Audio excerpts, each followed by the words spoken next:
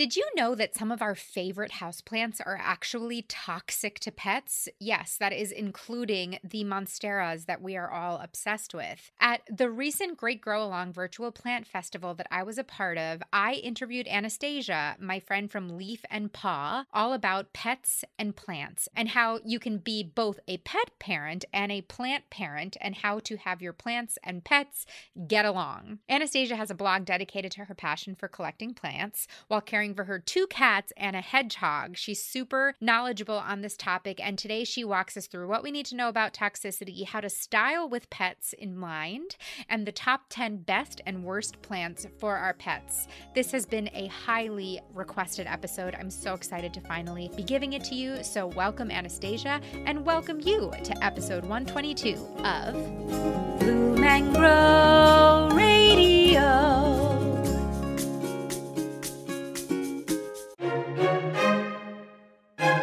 If you have the travel bug, if you dream of seeing the cities and plants of the world, I have a great podcast recommendation to add to your listening roster, plant friend. It's called Women Who Travel from Condé Nast Traveler, and it's a podcast for anyone who loves to explore places both close and far from home. Join host Lale Arikoglu, who has a particularly delightful voice and British accent, each week as she shares her 10 years of experience as an endlessly curious and passionate global journalist, as well as the stories of self-identifying women travelers from around the globe. Though travel and adventure has historically been publicly claimed by men, Women Who Travel creates a space for anyone excited about global issues and traveling. From the depths of the Patagonian wilderness to walks through Europe's oldest cities, Women Who Travel immerses you in the travel experience, featuring sound from around the world alongside guest interviews and listener-submitted audio diaries. This tableau of sound brings the inspiration and joy of this community of travelers to wherever you're listening from. Women Who Travel is available now wherever you listen to podcasts.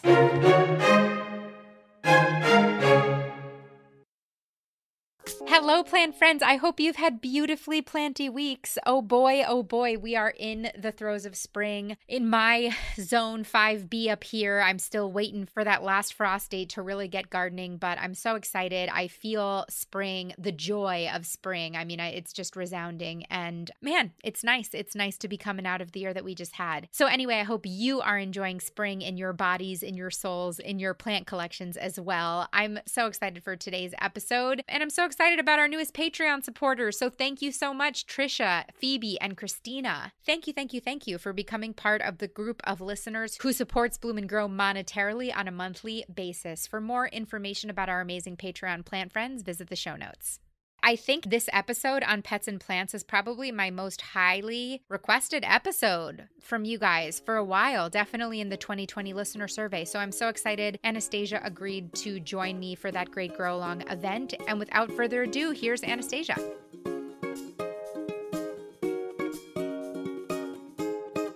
Welcome, plant friends, to the Great Grow Along Pet Safe Houseplants conversation. I am your host, Maria, from the Bloom and Grow Radio podcast, a podcast all about houseplant care. And I am beyond thrilled to welcome such a special guest, a plant lady, a cat lady, a fish lady, a guinea pig lady, the plant pet expert, Anastasia from Leaf and Paw. Thank you so much for joining us today, Anastasia. Thank you for having me, Maria. Thank you. You know, this is probably one of the highest requested topics of my listener community, pets and plants, because I think it makes a lot of sense. There's a nurturer inside every plant parent, and I think it makes sense that a lot of plant parents actually are pet parents as well, because we all want to be taking care of things. And my joke is start with a plant, then get a pet, then have a baby, right? Like that's the procession. Yeah. So before we dive into me just interrogating you about this amazing, complicated, excited topic, I'd love to hear a little bit about how you became the plant and pet lady you are today. So it is a story that I am not particularly proud of, but I think is very universal. So back in 2013, when like Instagram wasn't a thing and I was just on my own, I decided to buy a Dracaena marginata, which is like kind of palm tree like Dracaena. And I had one cat, an all black cat. I brought it home. A couple hours went by and she had eaten like, a good quarter of it. And I was like, oh, that stinks. Like my plant looks like garbage. And so I looked it up online and I was like, oh my God, it's toxic. Oh my God, Mm. houseplants can be toxic. So it ultimately led to me throwing the plant in the snow, me, squirting my cat with water and freaking out, calling the vet. So that whole thing happened. And I started working at a plant center in 2000, like 16 or 15. And I was like, oh, like houseplants are kind of cool. Now I know, like, don't buy poisonous ones. So I started to kind of get into them and absorbed all of this knowledge about what's toxic, what's not toxic. And I really wanted to put that somewhere. So I was like, let me start a blog. And it's been great. It was just like a hobby thing and it's turned into my business. So it's very cool. But I launched my blog in 2017 and I've bought more plants, more cats, and additional animals to my household. I love that. And now Leaf and Paw is, a go-to resource for Yeah. how to figure out and navigate the worlds of having plants and pets Yeah. together. I like to think so. I think that's a really interesting point because with plant parents and so many different facets of plant care, you just don't know what you don't know, right? Right. Yeah. And why, as humans who don't eat Monstera and don't eat houseplants, how the heck would we know that these things are toxic? And I I know. think a lot of plant parents go through that shock when they bring maybe a new pet home or they bring their first plant home. And then they've got this whole like struggle of what do they choose and Mhm. how do they navigate this? So, why is it so important to be concerned about having plants and pets together? Well, and I think just based on my, horrific story I just described, I wasn't concerned. Like I think like Mm, nobody knows. And as someone who's always loved animals, like the last thing I want to do is poison my pet intentionally.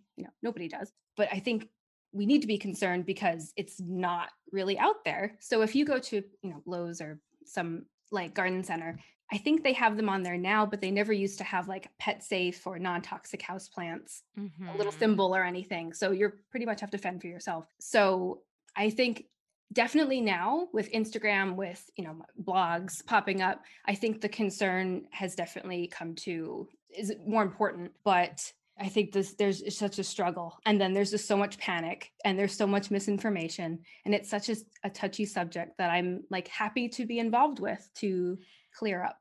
And it's so confusing too, because from what I understand, there's also levels of toxicity within plants. And Of so, how course. do you know how toxic a plant needs to be before you, donate it or give it to your friend so you don't Yeah. kill your cat? Right. So, let's break down toxicity because I get a little curious about this and I wonder, like, what is toxicity in regards to our plants and what do we need to know about it?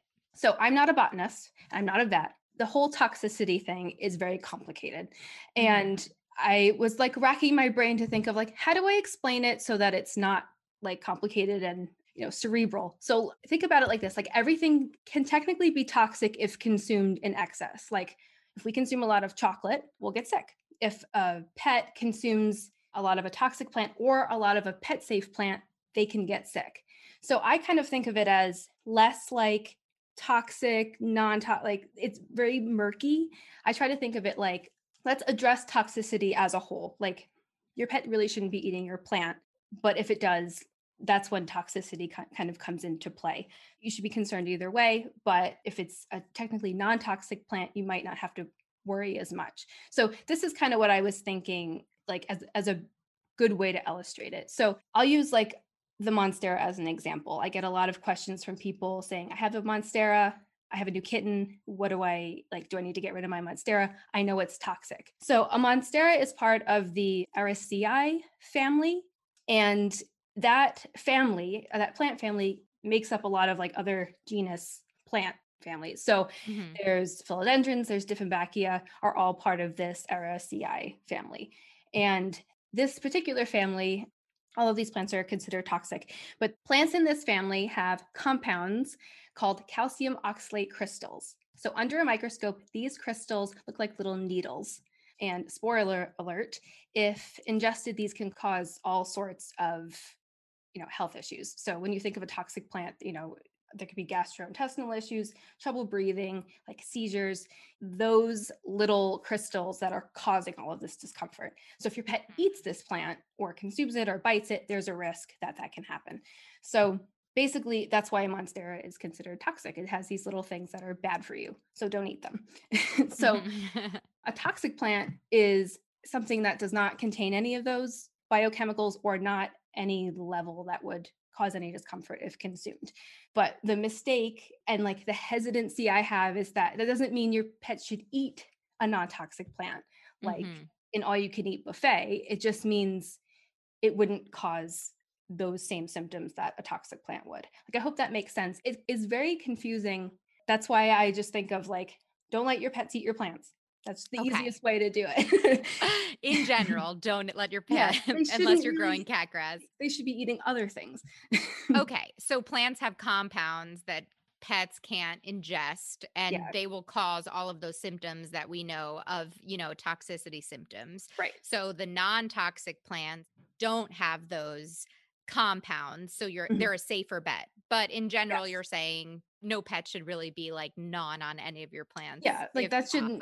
that shouldn't be a thing. Right. It's and I feel like that's just a safer like to me, that's just a safer way to go. Mhm. But Totally. yeah. Totally. So, what about the levels of toxicity? Because if my cat takes a bite of my Monstera right here, is it going to Mhm. die? I think there's this notion that people think that if their cat has like one bite of a plant, that they're going to be, in really big trouble. So, how Yeah. does that work in terms of the amount of stuff a pet is consuming? So that kind of and like that was kind of something I was thinking of talking about later because that's also kind of complex. But I'll break this down into two categories. So for cats, there's always like a discovery bite where they just like a tiny bite of a leaf and then are like ew or like yum.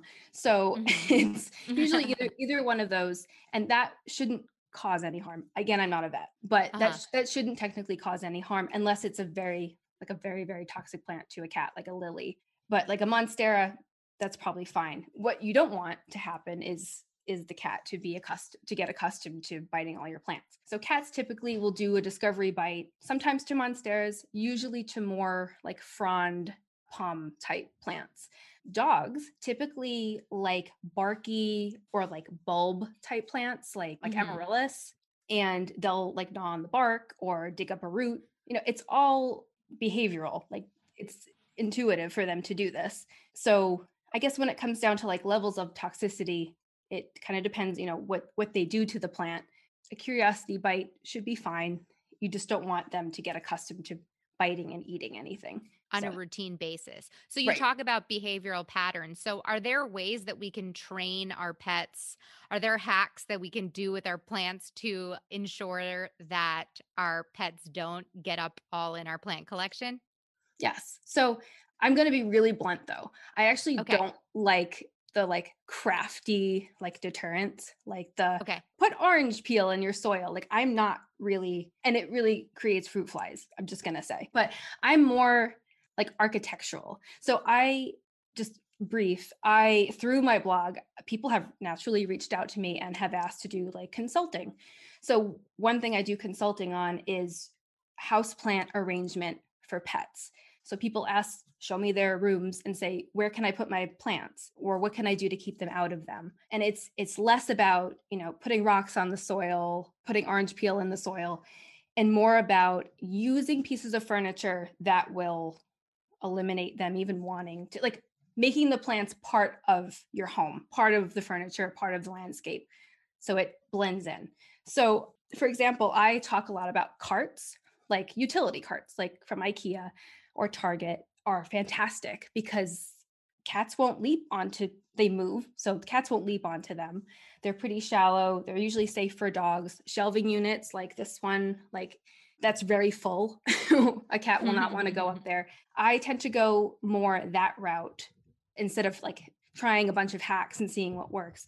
So, and that works. Like I haven't had one person say, my cat has started to eat my plants again. So that's great. One thing I will say that is you really need to know your pet and be a helicopter parent. So you might not have to worry about your cat eating your plants if you've monitored them in a room with plants. It's like know your cat, know if your cat is going to attack your plants. If they tend to do that, you need to reconfigure your space so that you're not constantly battling. I think a lot of people tend to battle with their pet or, freak out and spray them. And I think you really just need to realize that they're curious and you need to work together as a team. So what about Monstera are a great example. They're a classic like big floor plant, or I believe our snake plants are slightly toxic as well, right? Yes. They're another like common floor plant.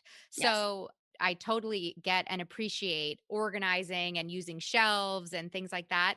What about those floor plants with designing? How do you navigate that?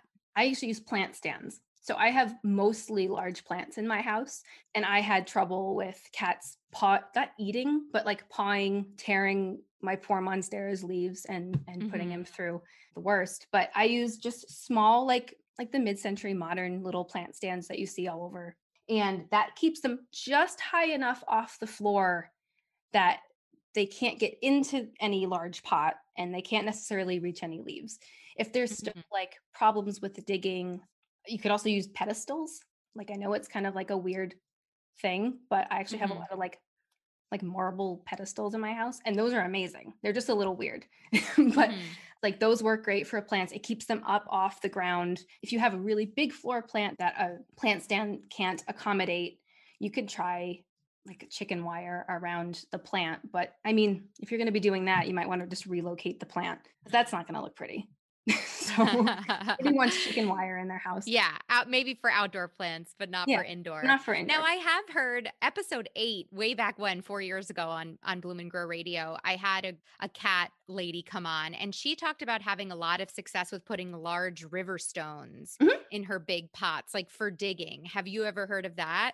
I have heard of that. I don't have a dog, and I know dogs are like tend to dig more than well, Mhm. cats can also do that too. But yeah, that's a more aesthetically pleasing way to kind of fill the top of the planter. And that's like less of a hack. That's actually like a pretty common interior design. Yeah, So yeah, I would say that's definitely something that could work if you it's have like a nesting problem. a little digger. Yeah. And then also, what about have you heard, I mean, have you ever tried any of those sprays like an apple cider vinegar spray or and Yeah. I've seen those before. Like, do you encourage those for those cats or dogs who are a little bit more aggressive like the ones you were talking about that might be all up in your plants? All up in it. Yeah, I have so I've just tried everything for like just for funsies to see what work. Like my poor cats are like, I hate the smell of vinegar. But I did try all of those and they just like they smell like vinegar. And Mhm. I'd rather incorporate my plants, make it work and not have to like worry about spraying or digging up stuff in my pot and just relocate a plant. Like if you're in a small apartment and you can't do that, that might be your only alternative, in which case you could try it. But I have consulted a lot of people and I've never had them say, I went back to a spray or I went back to putting something in my soil. So I guess it works. It sounds It like is. that's a much more sustainable way of just curating your plants in a way so that you don't have to think about it as much. Thank you, Allagash Brewing Company, for sponsoring today's episode. Allagash Brewing Company is an amazing brewery out of Portland, Maine that has just come out with Fine Acre, my new favorite beer. It's so good. It's a golden ale that is not only crisp and delicious and refreshing as the spring warmth is joining us, but it's also certified organic by the Maine Organic Farmers and Gardeners Association. The gardeners approve. Okay, so what even makes a beer organic, you might ask? Well, let me tell you. The beer has to be brewed with entirely organic ingredients. The land used to cultivate those organic ingredients can have no synthetic chemical fertilizers or pesticides used for a period of 3 years and is annually inspected. Plus, the brewery has to clean out the brewing system to ensure that there's no mixing of other non-organic stuff. So it takes serious dedication to brew an organic beer, and Allagash, man, they're just good people brewing good beer, I gotta say. But regardless of the fact that it's organic, I really do have to say, even though I'm not like an insane, intense beer aficionado or beer drinker, it's really just so tasty. It's beautifully balanced, which is a big thing for me when it comes to craft beer. And it's just so crisp and delicious. So whether you're a beer nerd or a beer novice, it's tasty. That's all I'm going to say about it. Okay, so here's where the plantiness really gets exciting. With Allagash, they are running the Beer Gardening with Allagash sweepstakes, and I'm partnering with them for it. The prize is amazing. It's an hour-long plant consultation with me over Zoom. $300 to Bloomscape, which is houseplants delivered to your door, potted houseplants. They're amazing. $100 Allagash merch gift card, and the chance to direct $2,500 to a community garden nonprofit of your choice. Seriously, over $3,000 of goodies. Check the show notes for details on how to enter the sweepstakes and find Fine Acre near you. Fine Acre and other Allagash beers are for drinkers 21 and older. Please drink responsibly, plant friends.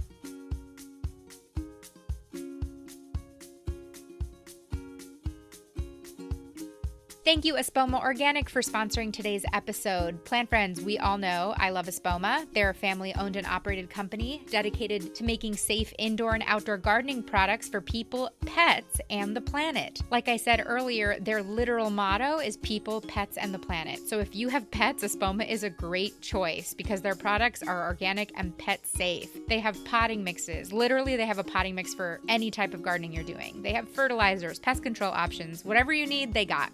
And it's gardening season and it's repotting season, plant friends. So if you have pot-bound plants, if you're getting out in your garden, they definitely have an option for you. Their all-purpose potting mix and their cactus mix are my go-to potting options for my houseplants. Lately, too, I've gotten into their orchid mix and I mix their orchid mix into the potting mix. And also, I'll be using their raised bed mix and their biotone starter for my outdoor garden in my raised beds this year. I'm so excited. You know, being the city girl that I am, I didn't realize that most lawns are actually fertilized with pesticides that can potentially be harmful to children, pets, and the environment. So Espoma is acknowledging that problem by developing pet and child-friendly organic lawn food, which is a great option for people looking to safely feed their lawns while rearing their children and their plants and their pets.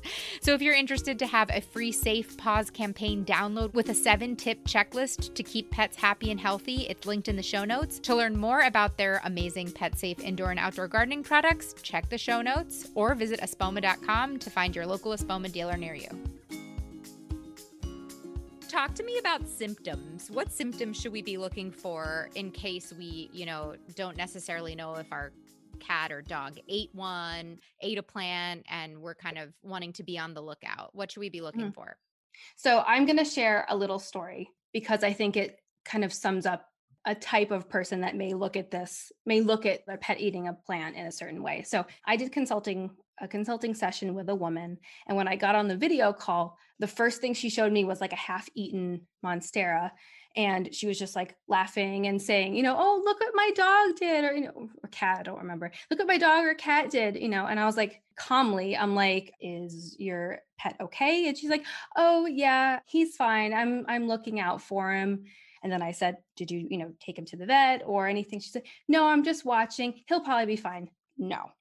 Okay. I'm not a vet, but the worst thing you can do if you know that your pet has eaten a plant is like let time pass. So that's like a worst case scenario. Like I'm assuming most pet parents freak out like I did when I first realized my pet ate a plant. But typical symptoms that you may find are like drooling, vomiting, like weird nervous system things like dizziness or shaking, or there could be no symptoms at all. And there could be some gastrointestinal stuff going on that you may not find out until tomorrow. Mm-hmm. So the worst thing you can do if you find a half-eaten plant, even if it's like a week ago, is wait. So I think the number one takeaway that I always tell people is that you contact your vet.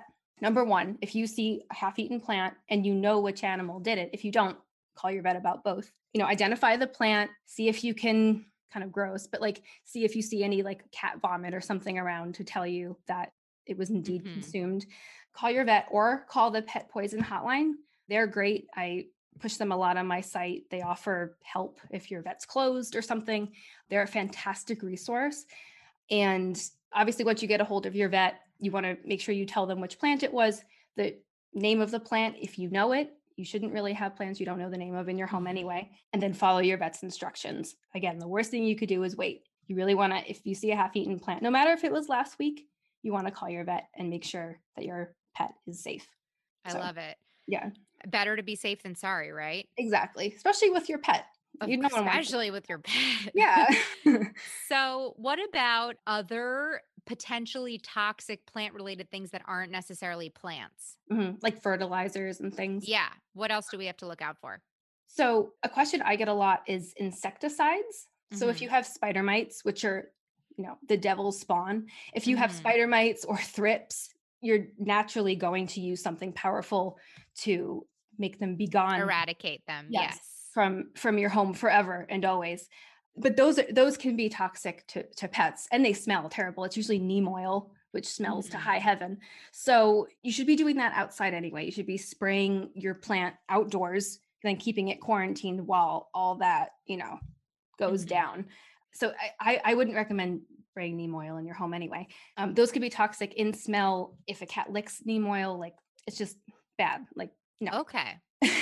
I wouldn't recommend doing that in your home at all. So fertilizers, I won't name any brands. I don't know if we could do that, but I use a couple fertilizers exclusively that are organic. Mhm. And sometimes people think that organic means safe for pets, and that's not always true.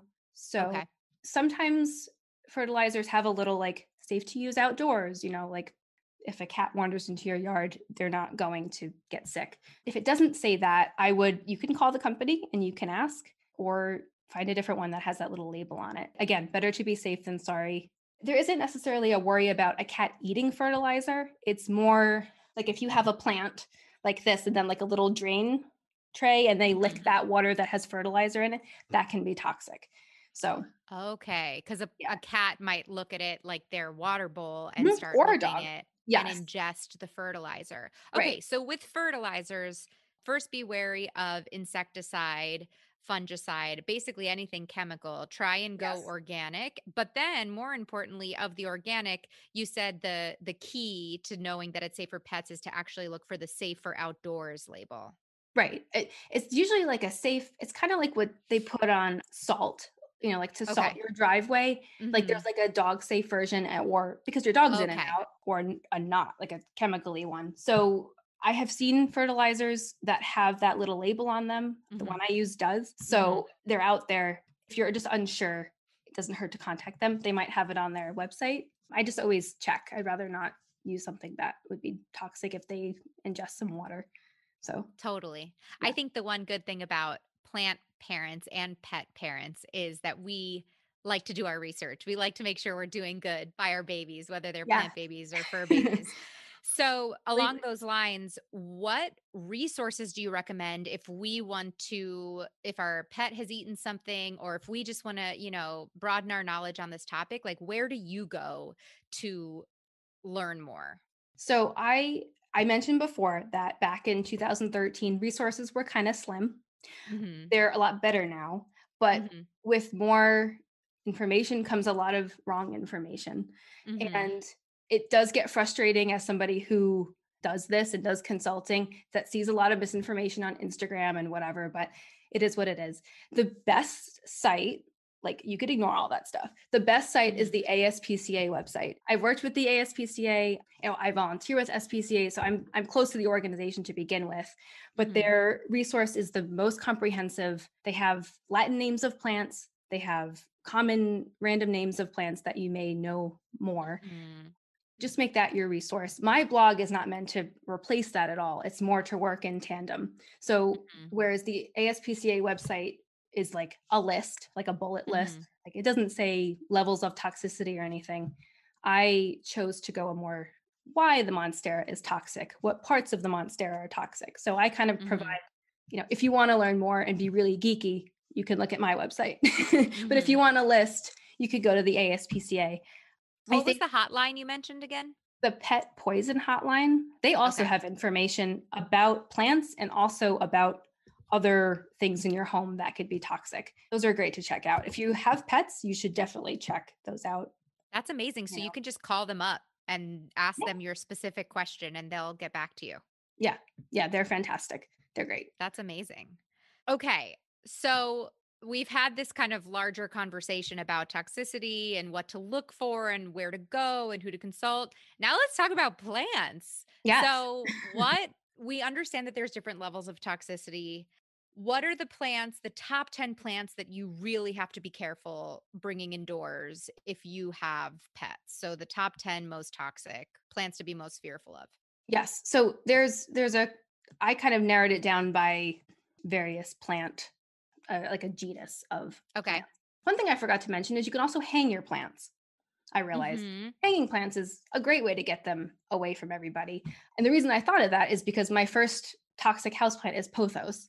So I have Mhm. pothos. I have like many of them in my home climbing my walls, but they're up, like they're up away from cat paws and Mhm. mouths. So I don't need to worry about that. But pothos are a very common houseplant. They have those little calcium oxalate crystals that are little knives. So you don't want your cat reaching those. Okay. Yeah, so that's my number one. That's my first one because it's the most common, would be the pothos in all varieties. The second, I'm going to say monstera. So there's obviously Okay. more than one monstera aside from the deliciosa, but all monstera types are the same. They're all considered toxic, and Mhm. be wary if you have one. I guess I'll kind of go in like a popularity order. Okay. So monstera, ficus, like ficus and rubber trees. I also have both, but they're huge. Like fiddle leaf figs, rubber trees actually have like a sap, like a milky sap. Like if you bite the Yes. leaf, that is Mhm. gross and unpleasant and for humans and cats. So they're toxic if you eat them, but also like be careful for humans because it Mhm. literally excretes rubber and is super annoying to get off. so Mhm. so I consider those toxic for all pets and humans. Dracaena. So I mentioned that that was the first house plant that made me panic as a pet parent, but all Dracaena varieties are considered toxic. And one thing I want to mention is that it's important to like this is like a dorky thing, but it's very helpful. And no one told me this in the beginning, is that you should really learn the Latin names of plants. So like Oh, yeah. but, like, it's, like, not an obvious thing, but it's so important because dracaenas look like palm trees, and Mhm. sometimes, like, people are like, "Oh, that's a" and palm trees are mostly safe for pets.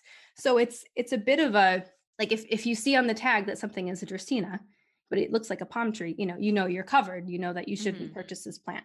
But I just wanted to bring that up because dracaenas kind of look like a lot of they're, like, everywhere. I'm not a huge Mhm. fan, but they're everywhere, and they're considered all varieties are considered toxic. So let's see. Dieffenbachia is another one. Those are usually larger Mhm. plants, floor plants, but they are actually very considered a little more toxic on if we're going to talk about that spectrum again. And I want to talk about palm trees again because a lot of palms are considered safe, like the Majesty palm, which you see everywhere.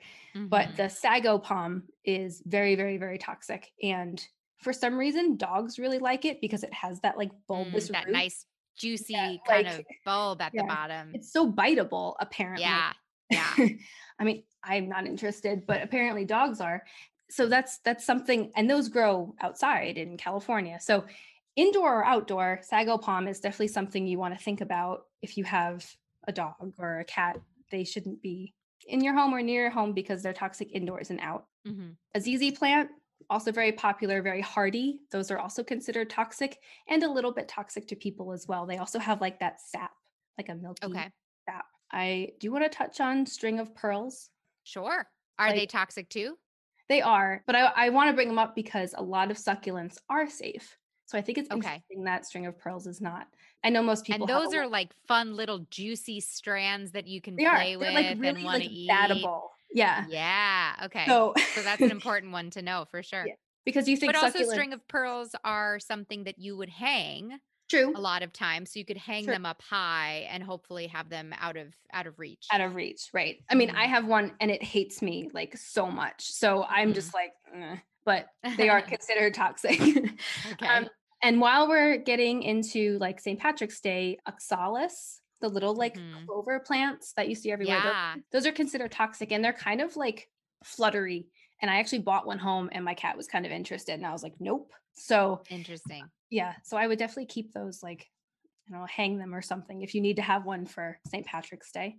That's funny because some of those are edible to humans. So it's I funny that know. they're non-toxic to humans, but toxic to pets. Very interesting. It is weird. Science is weird. Mhm.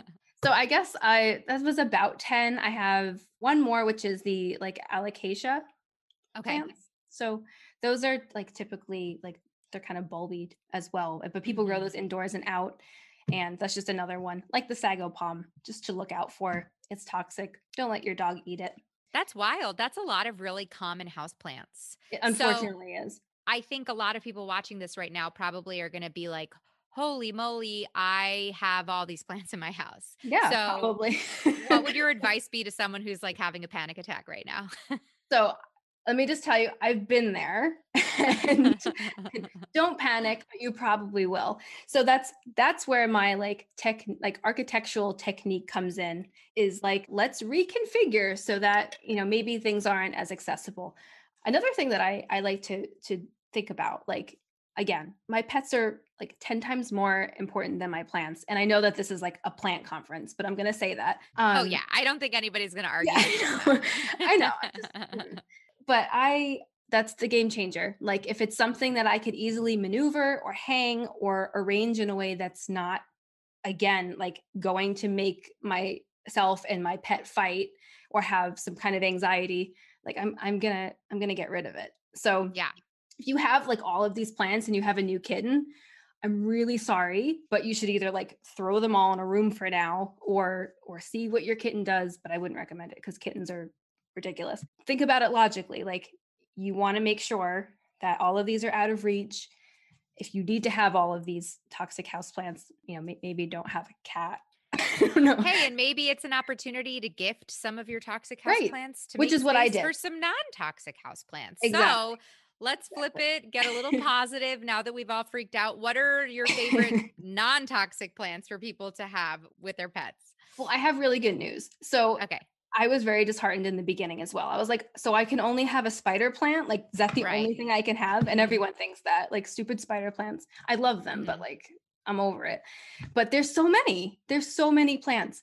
And on my blog, I specifically make blog posts about like pet safe plants that are maybe you wouldn't know about. So here's Mhm. like a top 10 is Mhm. peperomia is a great, Such a huge genus, so many different types yeah, of species that you could just fill your house with peperomia and yeah. have it look amazing.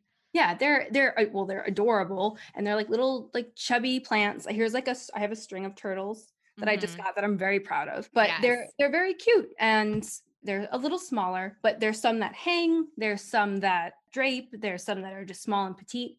Huge, huge amount of options there. Options for sure. Yes, kind of related, but usually in the same section as peperomia are calathea. Mhm. Many people dislike, but I think they should give them a chance. Higher maintenance plant. Kind of, but just put them in your bathroom and they'll be happy. Right. That seems to be the Mhm. trick. They're Mhm. fantastic. I don't know, you probably can't see it, but I have a gorgeous one behind me, and they're a little finicky, but they're beautiful. They fold up at Mhm. night. Maranta is it's a very similar plant called a prayer plant, and they're pet friendly, very pretty, like really nice Mhm. variegation for a pet safe plant. So I Great. always tell people, just try it. Just, it's $5. Try it. You might like it. They're really pretty. Mhm. Another one of my favorites is Hoya. So I've got, Yeah. like, people forget. So I mean, people These forget are all great these. options. I Okay. know. You get So those beautiful fragrant blooms with Hoyas? yeah, like I'm like obsessed with Hoya right now. Mhm. And there's like every time I think I have all the varieties, someone's like, look what I have. And I'm like, I have to have this. Yeah. So Hoya is a fantastic, there's the Carnosa, there's the Hindu rope, which is that like tightly wound. I have one My favorite one. I somewhere. have it too. Yeah. Yeah, they're so pretty. They bloom, which is super rare for a house plant.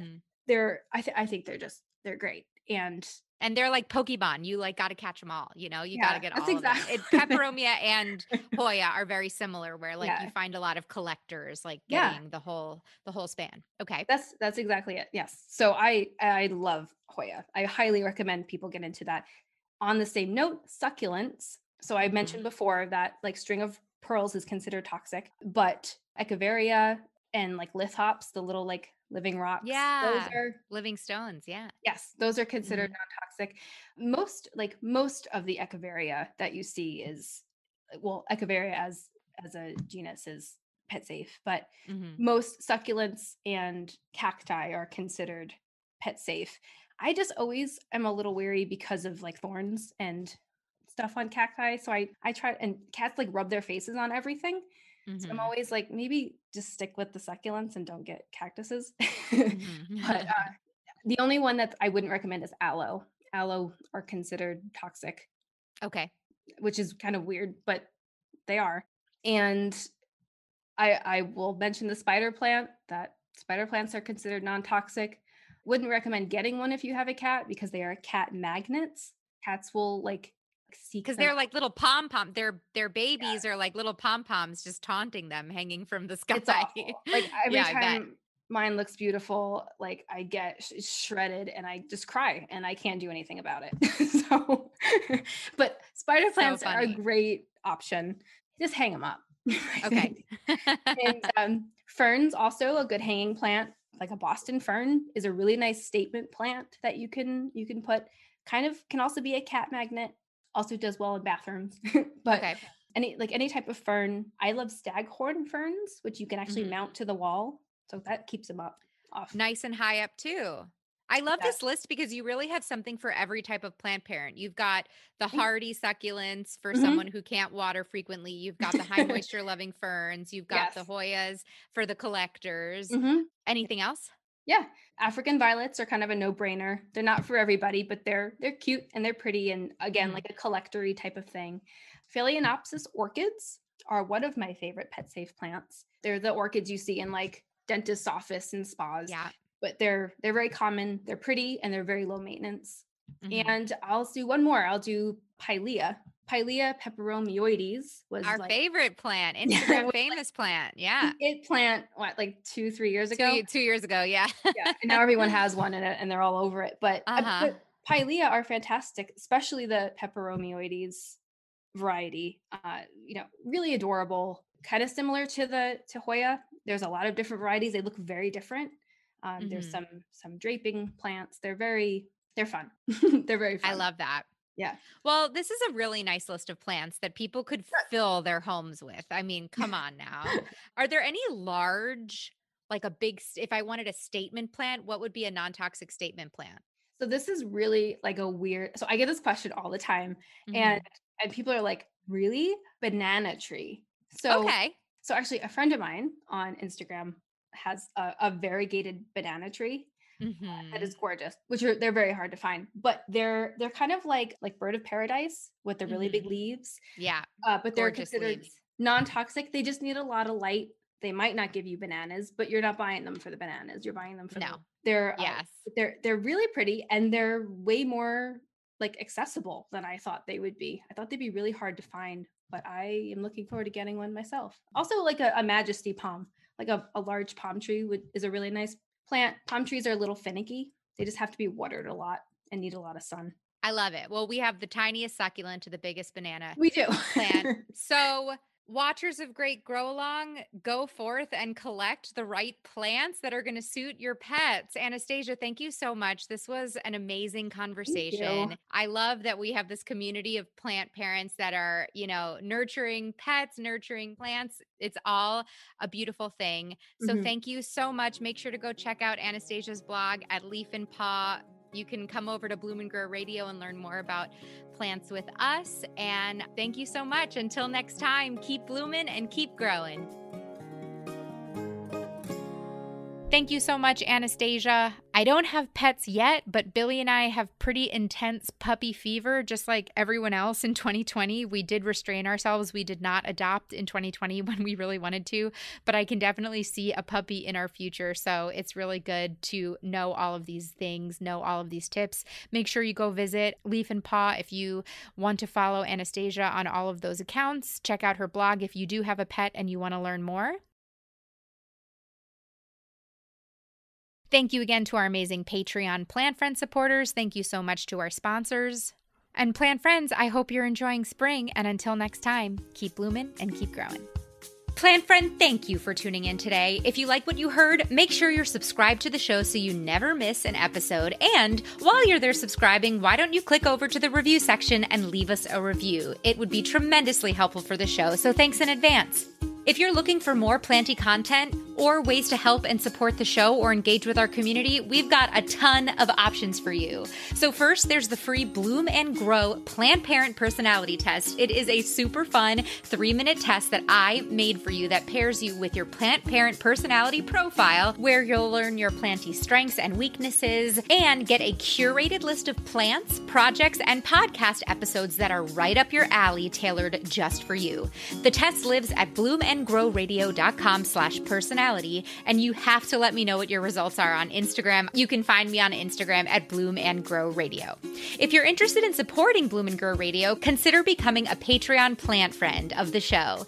Patreon plant friends are members of the community who support the show monetarily on a monthly basis for as little as $4 a month, and these magical humans help support the show and bring our content to as many planty eyes and ears as possible. Once you join, you'll also get the secret password to our Facebook group, which I like to call the plantiest corner of the internet. We have a lot of fun over there. You can become a Patreon plant friend at patreon.com/bloomandgrowradio. And of course, you can also just join our newsletter that I like to call the Garden Club. When you join our Garden Club, you'll receive a free download of the exclusive Molly Mansfield Keep Blooming print, which is so adorable. And I'll slide into your inboxes, usually only around twice a month, with plant care tips, recent episodes, and announcements. You can join at bloomandgrowradio.com/community. And for anything else, plant friends, I'm here for you. So feel free to drop me a line when you have an idea for an episode, an event, or maybe even if you're a planty business interested in sponsoring the show. Thanks again for listening. It is my honor and delight to help you keep blooming and keep growing.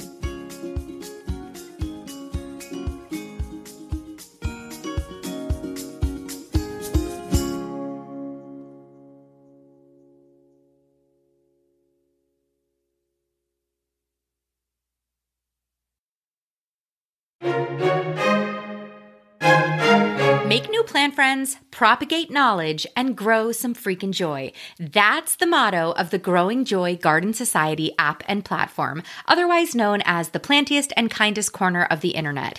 If you've been an OG listener or a longtime listener, you might also know this app and platform as the Bloom and Grow Garden Party, but with the rebrand, we've rebranded it to the Growing Joy Garden Society. No trolls allowed, kind plant friends only. And if you haven't heard about the society yet, Plant Friend, you got to join. It's my online community that you can access via iOS or Android app or on your computer that I built to connect our international community of plant friends so we can all nerd out together about plants and celebrate our passion for our beloved plant babies. We have members literally all over the world. I'm so in love with this community of sweet plant friends. I can't say enough amazing things about them. But also there's a lot of really cool features about the app you might be interested in. There's dedicated hashtags to all sorts of different subsects of planty passions like houseplants, gardening, plant-inspired DIY projects, growing joy, plants and pets, and so many more. There's a plantrepreneur group, so if you're a planty entrepreneur and you want to connect with other planty entrepreneurs, you can join that group to connect and network. There's a plant swap section, plus the entire app, and this is my favorite part, is entirely searchable. So say you want to learn more about Hoya, you type the word Hoya into the search bar, and literally every post ever created about Hoya will pop up, so you can click in, see what other people have been posting about Hoya, and learn on your own and crowdsource hair information. It's so cool. But last but not least, it's an amazing way to support the show. Your monthly membership not only goes to sustaining the platform, but it also supports my team of editors, writers, and a community manager that help the world of Bloom and Grow keep growing. So come join us. All you got to do is go to jointhegardensociety.com and sign up for the community plan. Once again, you go to jointhegardensociety.com and click the community plan.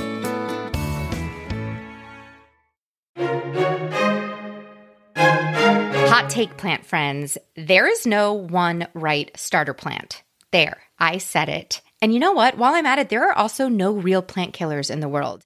There are just people who have not figured out their right plants for their lifestyle. This is why I created the free Plant Parent Personality Test, because Plant Friend, I want you to get thriving alongside your houseplants as quickly as possible. So I made this cutie little Plant Parent Personality quiz that's totally free for you on my website to take the guesswork out of building your plant collection effortlessly and joyfully. After speaking to thousands of members in our community, I realized that there are about 5 key plant parent personalities, each one with their unique set of strengths, weaknesses, and a unique set of plants that thrive under their care. For example, a mindful plant parent, someone who wants to engage with their plants daily, use them in their morning routines. If someone gifted that plant parent a succulent and they watered it every day, that succulent would die immediately. However, that drought-resistant succulent is a perfect match for a low-key plant parent, which is someone who travels, has kids, is busy, doesn't have time to engage with their plants every day. They're looking to engage with their plants more like once a week or once every couple of weeks.